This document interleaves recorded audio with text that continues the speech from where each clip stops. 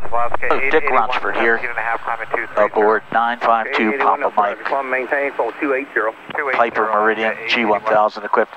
And I wanted to show you how to do a VOR cross-check. We have a logbook here, and if you didn't have a logbook, you should make one. It just has to be a bound book in the cockpit, that's all. And then with the G1000, you find the nearest VOR, the big knob. 10 degrees left, go 3509, thanks. And then enter using the frequency box. You can enter the frequencies in navs 1 and 2.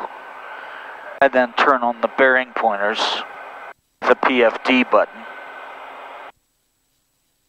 And note 0 degrees of bearing error. In this case, we're 10 miles southeast of the fix, flight level 280. I just make a record of that, sign it. Away you go. Dick Rochfort, fly safely. Train off it.